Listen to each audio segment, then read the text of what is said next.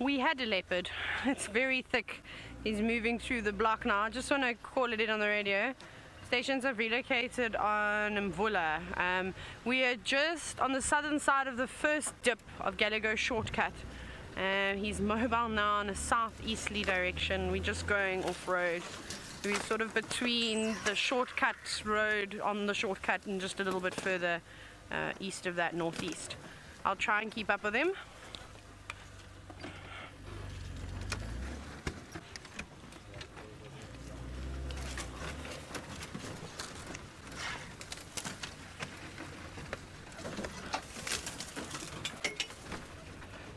Right, okay.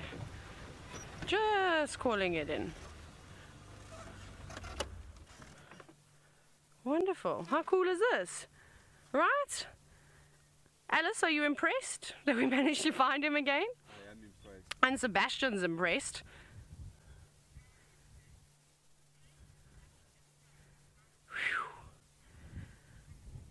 Peyton, you said that you thought he may have given us the slip. You're quite right. I thought that he had given us the slip, and I was just about to say, right, we're giving up. We're moving out of the area now. We are going elsewhere. We'll go and find Tingana. So, Alice, if you'd like to tell Ali if she wants to go back to Tingana, she's more than welcome to.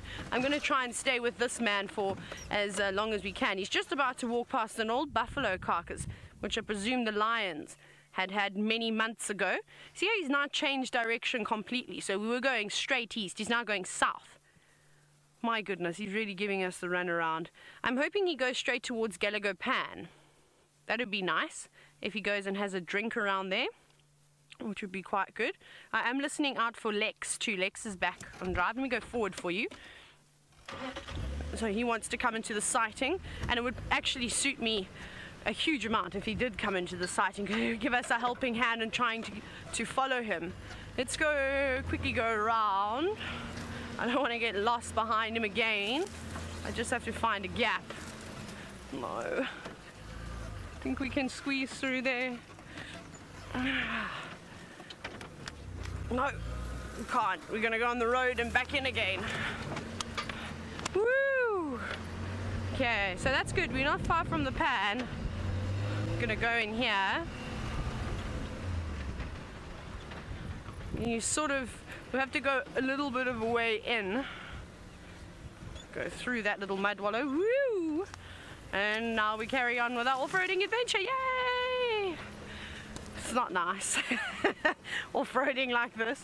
It's very stressful. I'm expecting a puncture at some point. Please don't break anything. Pretty please.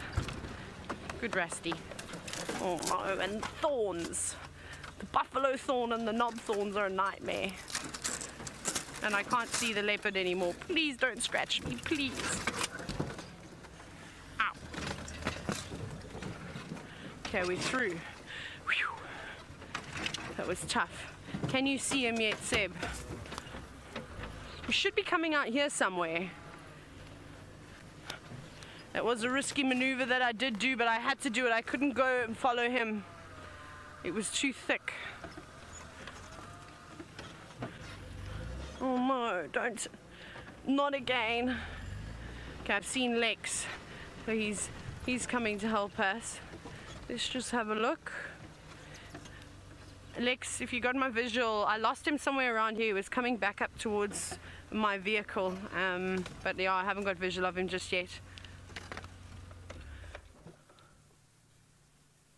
Where did he go now? This is a tough one. We're all just scanning around us now. Just making sure.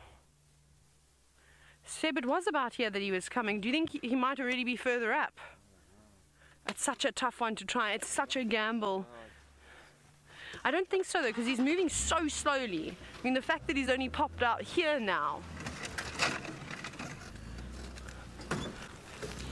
So I want to turn the car and just see. I'm just going to talk to Lex very quickly. Lex, he was just in here and he changed direction. He was coming this way, but he's walking so slowly. So now I don't know where he is.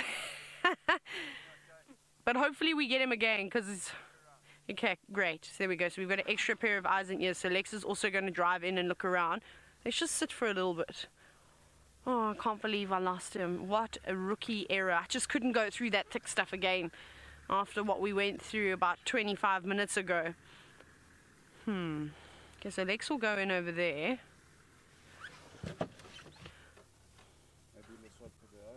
This way. I'm sure he's in here somewhere.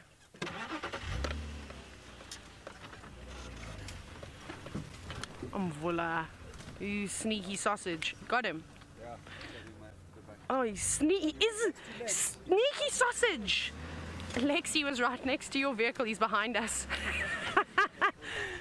Cool. There we go. We got him. Are you keeping? Oh, there. He's laying in the grass. He's laughing at both Lex and I. That is so great. Ah, that's so wonderful. Talk about giving us the slip. That's wonderful. It's so great. You've got to have a sense of humor. So what I'm going to do, I'm going to try and keep this side because I know Lex has often got keen photographic guests on his vehicle, so I just want to give them an opportunity. So we'll try and keep out of his way. I'm just going to turn the car slightly here. And he's right next to the car. So Lex can then go behind me, or if he wants to go around, he can maneuver wherever he likes. It's very important that we make sure our visitors from all over the world have a fantastic experience, and of course I want to make sure that you all have a fantastic experience too. But we've been lucky watching him the entire time. This is so great. Now, Bree, you've said that this is such, he's got very striking markings. He does, he's a beautiful cat. But like I said, you can just see he looks, like I said, to me he just doesn't look as athletic, you know, as Tingana does. Tingana is definitely a lot more muscly. He's not a small leopard, Mvula. He's definitely quite big, and I can imagine in his prime, my goodness, he would have been a force to reckon with. And I still think he'll give the youngsters a hiding, though he's past that. He doesn't seem to be too bothered. I think he's living the retirement life. He just wants to move in between other leopards and not cause any trouble at all. You'll see every now and then something grabs his attention. There are a lot of Franklins moving around, but I don't know if there's any impala at the pan. We did see those ones just further and slightly west of the pan. But maybe he's hearing them and he's around that side, and he'll go around that side because he's changed direction completely now. Let's see. He's listening very carefully, but look at those ears. The flies have really bitten them, and lots of ticks and things causing that. Bushmom, you said that you particularly like his serrated ears. Look at him, he's walking right next to me. This is so cool. We're so lucky. This is now the second big cat encounter we've had today, and it just shows you he walked there himself. I didn't tell him to go there. He was quite happy to walk right around the car, not bothered with our presence at all. And that's amazing. There are very few places in South Africa that you can get a leopard interaction like you do in the Sabi Sands. This has got one of the densest populations for these cats too. So you come here, and I'm not saying that you're guaranteed to see a leopard, but you've got a very, very good chance of seeing one. Whew, how great is that? I'm so excited. Now I'm going to let Lex go in front quickly. We'll let him have a view. He would have had quite a nice view there as he sort of walked past. He walked into a beautiful gap, and then I'm sure everyone would have taken their sneaky photos. And I hope that you are also taking lots of screenshots as we sit and we enjoy this sighting. Remember to share them, hashtag Safari Live, or if you do have any questions for us, you can use that same hashtag. Okay, let's try and get up in front. Now that we've got someone following him from the back, it'll be much easier. Now, Colleen, you're wondering, what does the word Mvula mean? Well, Mvula in many of the African languages means rain, which is quite cool. This is the same little gap we're going to go through. I'm so sorry. No, we're not. We're refusing. I can't go back that way. It's so thick. So we'll let Lex go, and then we'll go back around again. It slightly opens up, so we'll have a nice chance. And well, speaking of rain, these clouds don't look too promising either. It's very strange weather that we're having out here this afternoon. Quite miserable, in fact. Windy. It's not too cold yet. Woo, my goodness, that dove almost blew out of the sky. There's a couple of doves, and they seem to get blown around with the wind. Okay, let's go around. Rusty, I know I've taken you on serious adventures today, so I'll be nice and we'll let Lex follow the cat and we'll take the scenic way around and try and find an easier way in. I don't want to bash you up too much. Got to be nice to the cars sometimes. I can't always kick their tires and drive them through the thick bush, but they are made for this though. These vehicles are rough and tough, and they can quite easily maneuver through the stuff. It's quite nice that they're so small. They are nimble too, so you can squeeze through the gaps that a lot of the bigger vehicles can't, which is really quite nice. Makes it a lot easier for off-roading. Not necessarily more comfortable with the suspension, but definitely off-roading it's quite nice. Okay. So they were just coming this way. We'll just keep an eye out for them from here. Try and navigate through some of these little thorns. Go through here. Don't mind those thorns too much off the acacias. It's the ones like the buffalo thorn and the knob thorns that are hooked. Oh, terrible. Oh, he's going to come out here, I reckon. Sorry. Put your head. Now we're on the road to Gallagher shortcut to the pad. So he should be in here. Yeah, I can see Lex's car. Oh, great. So we're just going to sit patiently now and wait for him to pop out. And hopefully he goes straight towards the pad and has a nice drink for all of us. We can smile, we can take nice photos, we can do all these wonderful things. Let's just see if we can see him coming through this side. Isn't that amazing? I honestly started the safari this afternoon going, I actually had a bit of a negative attitude, I must be honest. I thought, oh, it's windy and we're not going to see nice things and all of this. Have you got the visual of the cat? Oh, there he is. Let me go forward and we'll line him up nicely. We'll get him coming straight towards us. He's just off there, well spotted. And then we had the squirrel just before we went live, leaping off the tree, which was the most magnificent squirrel sighting I've ever had in my entire life. And it was so dramatic, especially because we were talking about flying squirrels this morning. So I thought that was actually just so fitting. There he is, he's just in the distance. And now, just as the show started, now I'm doing spoonerisms and swapping my words around, he popped out right in front of the car. He's going to pop out again. We just have to be patient and watch him. He's just thinking, let me go forward again. Although, no, this is a nice gap. If he does come to this termite mound, at least we'll have him out in the open. Here he comes. He's just where that fallen tree is. There we go. He's heading towards the termite mound. So, we know that the leopards at the moment are quite fond at checking in the termite mounds. And on a day like today, it wouldn't be a bad thing. Because it is windy, it is cold, the warthogs might be hiding out in their hidey holes. And if he sticks his head down a burrow, he could quite easily pull one out. And maybe that's what he's going to do. I'm going to go backwards for you, Seb. Is that all right? You can stay like that. You just see a bit of a shadow. Don't worry. That's just me getting you guys a good spot. Oh, no. He's going to sit. Okay. I think we'll just watch him from here, though. We'll let Lex get a spot, and then we'll go in after him. Yeah.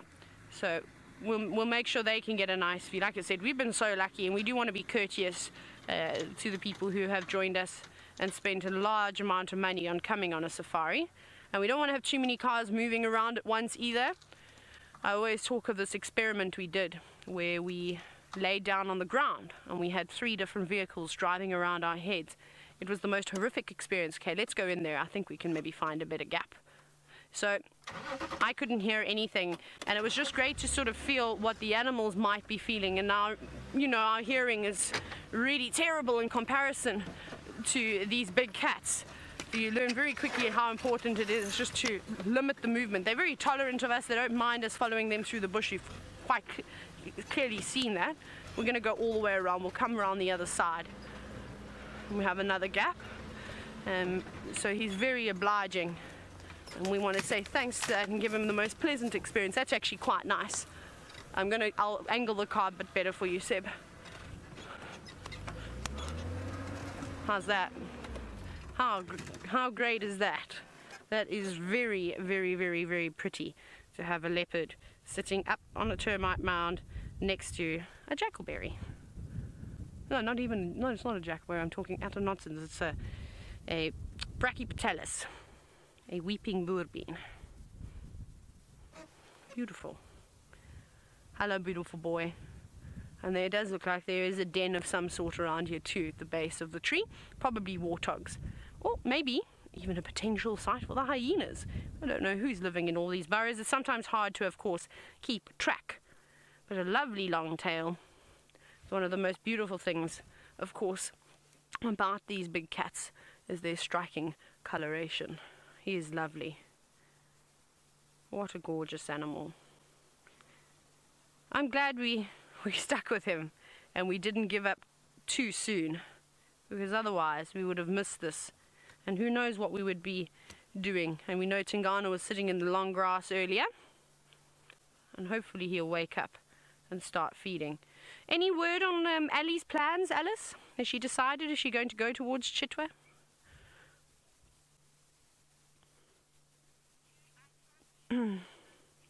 Ah, okay. We're going to see what Ali's plans are for the afternoon. It would be nice if we could get Tingana again. Like I said, though, I'm holding on to the sighting for as long as possible. This is nice. I haven't been able to spend quality time with a leopard from, you know, finding it first go and then losing it and then finding it again. It's all very rewarding. So I think we've put in enough work to deserve a spot here for quite some time. But this is absolutely lovely. Very windy. And he looks like he's just taking a break now too.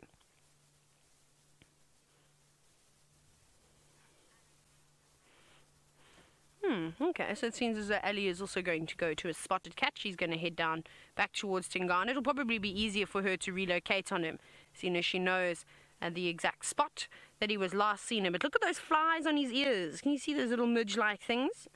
And those flies bite really, really sore. I saw a couple of them also flying around.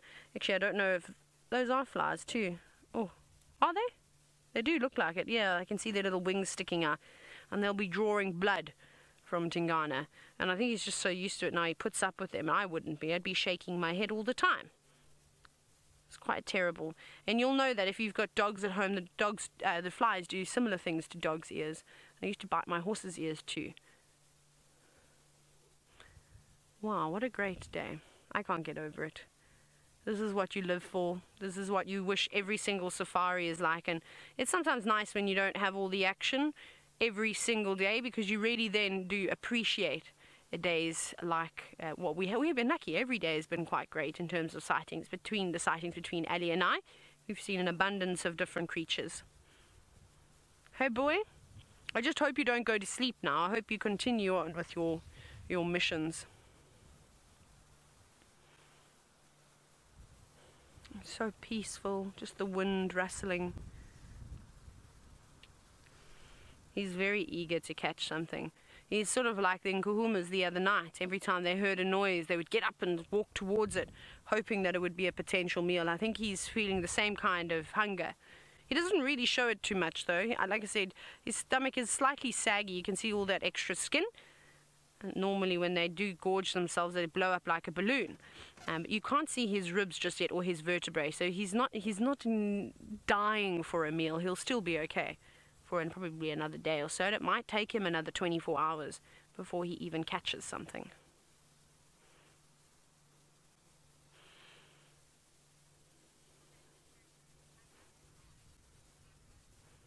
Sometimes it's just nice to sit quietly and just appreciate what we're actually looking at. And then I'm also just going to rub it in a little bit that this is my job. Hey Mvula, don't you think it's unfair that you and I just get to live in the bush our whole lives and do amazing things? You entertain me. I'm sure I entertain you sometimes. You probably laugh at me when you give us the slip.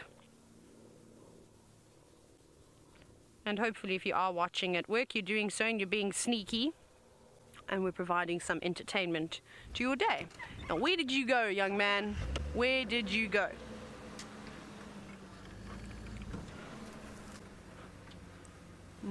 We've got to get out of here again.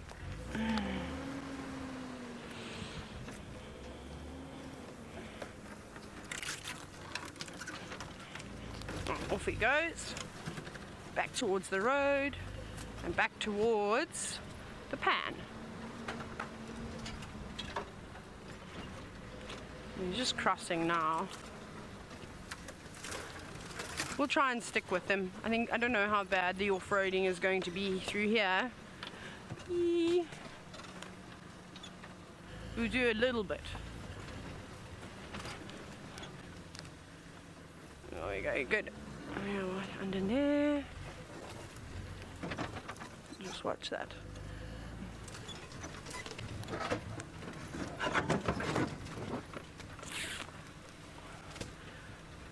Okie dokie. Well, we're going to keep bumbling about and try and get another view of Tingana, see where he goes. I'm going to send you across to Ellie, who's on her way to, well, the king of Djuma.